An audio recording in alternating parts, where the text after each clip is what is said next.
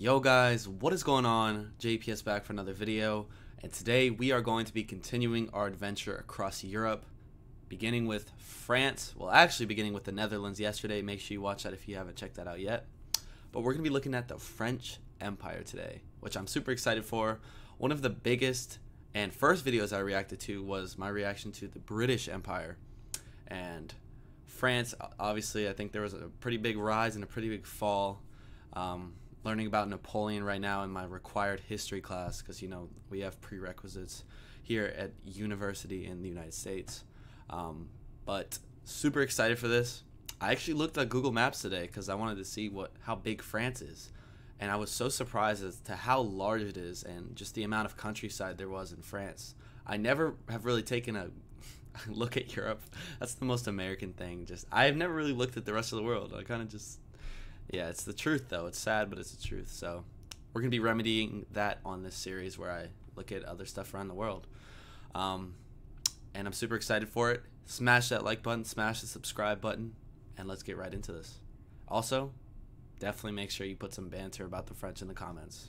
It wouldn't be a good video without that. Ah, France, home to such stories as Caesar's conquest of the Gauls and the Avignon anti-pope fights. Good times. But sometimes one France just isn't enough. Then they want New France, East France, Hot France. What happens when France wants an entire empire? Well, definitions for French empire range from a period of about 15 years at the turn of the 1800s to a full 4 centuries, and depending on when, it covered anywhere from 2 to 10% of the world's land area. It's honestly kinda ridiculous, and researching this video reminded me vividly of how I nearly flopped AP European history way back in high school. I'm not going to editorialize about the moral implications of colonial imperialism and the painful legacy of European oppression, but I will, however, complain bitterly about how freaking annoying it was for me to read through all of this garbage, as well as make the 50+ maps for this video. There are way too many plot threads happening all at once. That's just bad narrative composition. Tidy that up. Get an editor. With colonialism, everybody loses, including France. To see why, let's do some history. Now, colonialism is technically the action, whereas imperialism is the underlying mindset, but I'll be using the terms interchangeably because I honestly just don't care. I'm gonna take the long perspective here and just talk about all of French colonization. So our story begins very slowly in the 1500s when half of Europe spent a century trying and failing to bandwagon off of Spain's conquest of the New World. In 1608, France settled the colony of Quebec along the St. Lawrence River and quickly spread west to the Great Lakes to form New France. But the French were unsurprisingly not the first people to live in North America, so they started trading furs with the local native populations like the Iroquois Confederacy, whose word Canada, meaning village or settlement, became, well, Canada.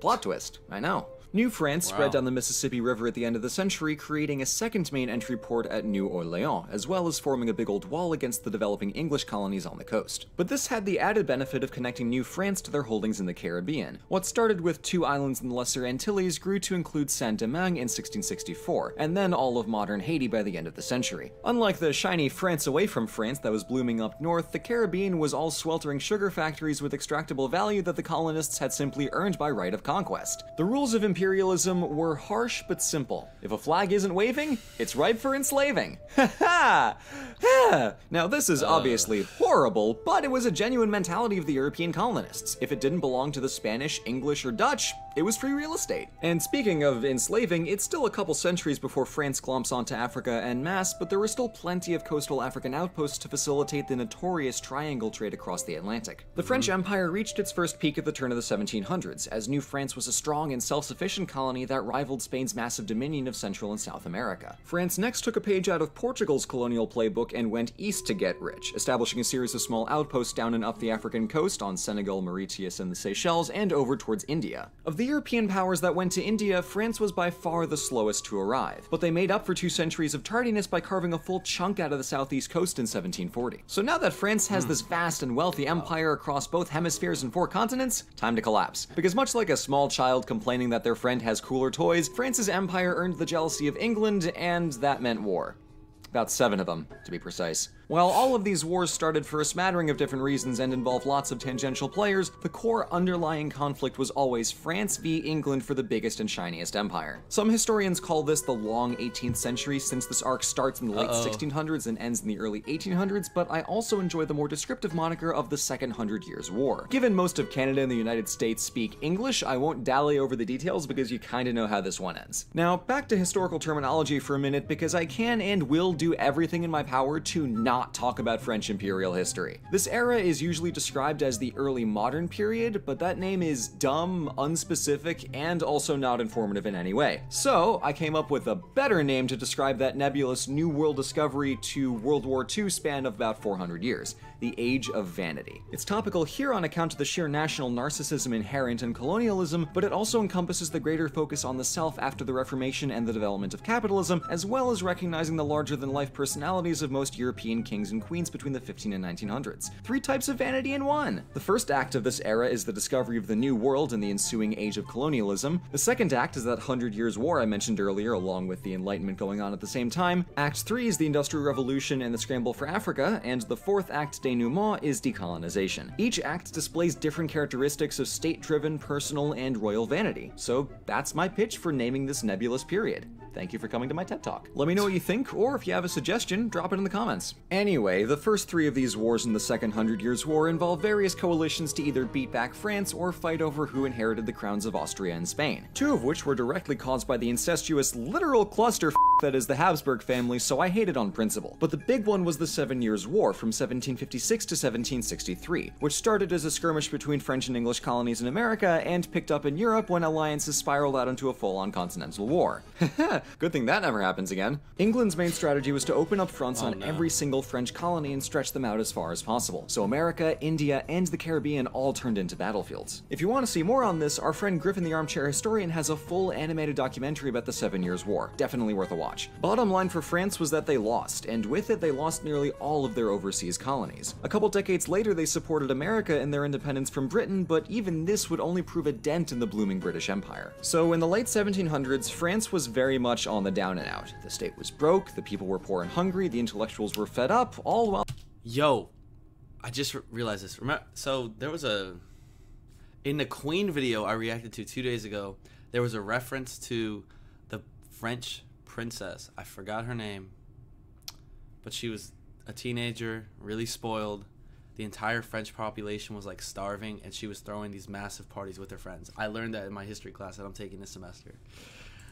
While the nobles and clergy were living large and not paying taxes. This exploded into a bloody, guillotine-y mess in the French Revolution, also known as Exhibit A of France collapsing under the weight of its own failed empire. National Assembly, kill the king, reign of terror, yada yada yada, and Britain thought this was a perfect opportunity to go double or nothing and kick France while it was down. And it probably would have worked if not for a clever general by the name of Napoleon Bonaparte, who returned from yoinking northern Italy to seize power in 1799 as Consul of France and eventually Emperor of France in 1802, and then conquered across mainland Europe like he was a cat laying down across a keyboard. My favorite part about this last France versus Britain conflict is the pure visual comedy between the heads of state. King George of England has a powdered wig and all this royal fancy, but Pretty Boy Bonaparte was the most powerful dude in Europe and he looked like the missing Jonas brother.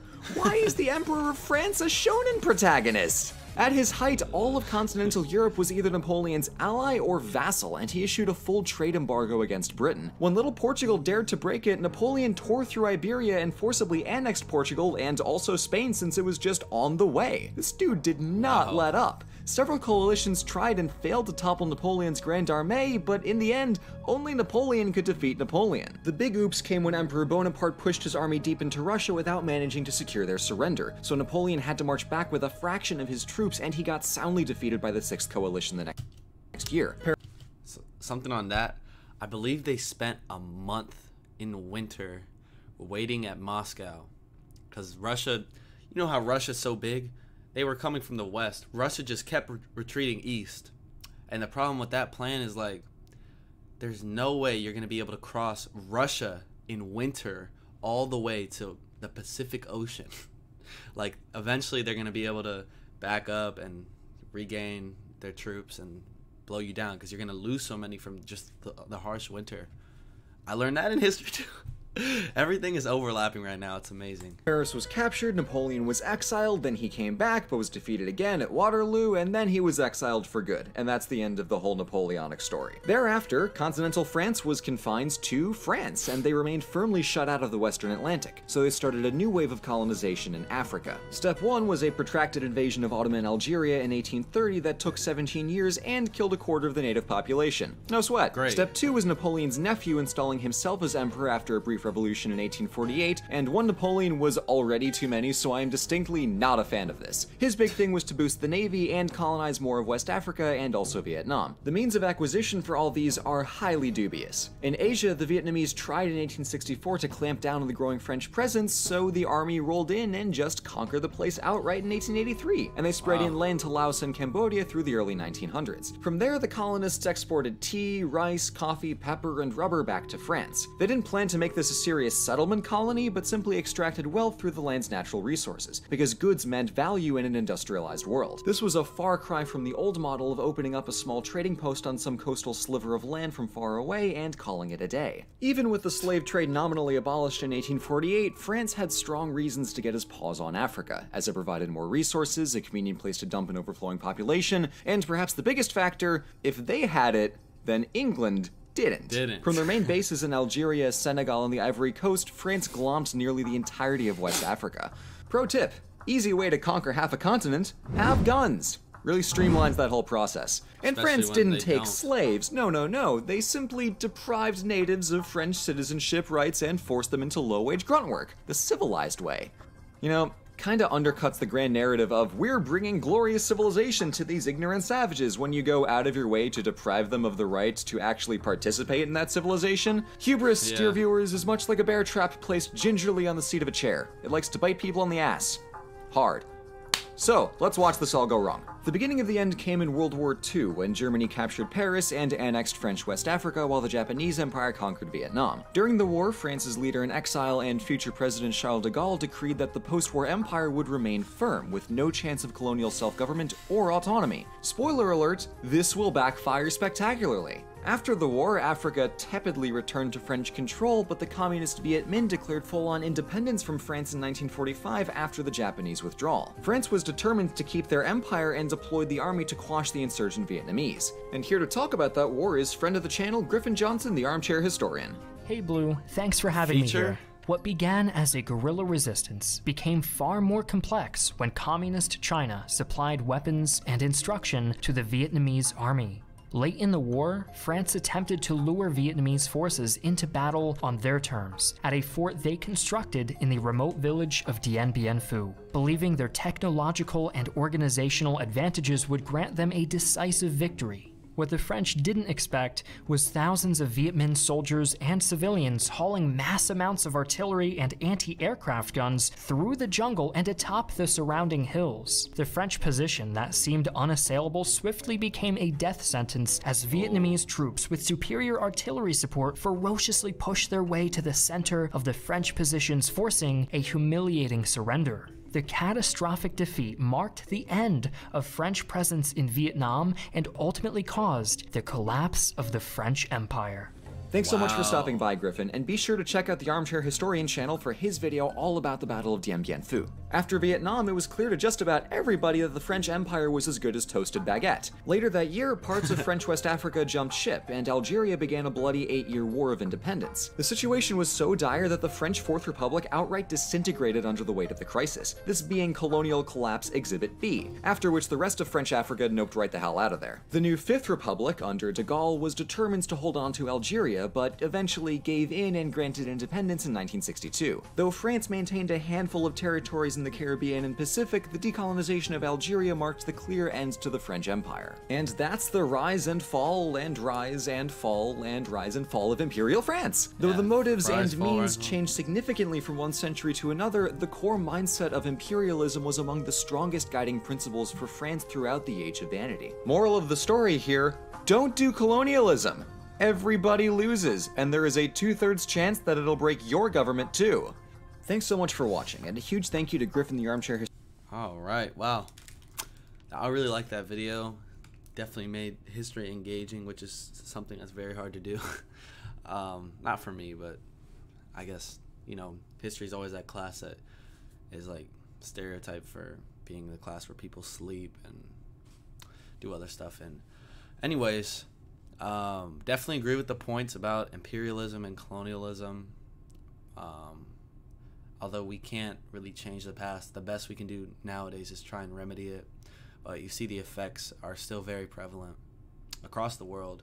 I mean, Africa, not to generalize, obviously, and some of the like smartest people in the world come from Africa, and they've had so many like award-winning scholars and things. And there are some African countries that are definitely on the rise, but if you look at African countries as a whole, they are so poor compared to the rest of the world. And definitely the scramble for Africa could be the main cause of that. And it's pretty sad to see. And not much is being done to remedy that. But I don't know. And the thing about it is, it's still not that long ago. I mean, that guy was still gripping on to Algeria 40, 50 years ago. I think that was in the 50s or 60s. Maybe it's 60 years ago. I don't know. Like the whole imperialism thing, people are just letting their grips go, like in the 20th century. So we're still pretty not very far removed from the world of imperialism. Anyways, I hope you guys enjoyed that video. I did.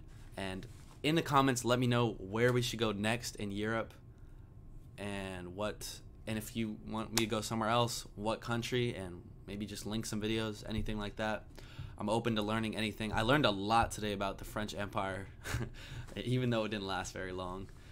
It was like boom, boom, boom, boom, boom, and they were trying to go into so many different regions. It was really weird, but didn't work. Nice try. The British Empire was much larger and lasted much longer than the French Empire, so it's not even a debate as to which one was better. Anyways, smash that like button, smash the subscribe button, consider joining my Patreon, link in the description, and I will catch you all in the next video.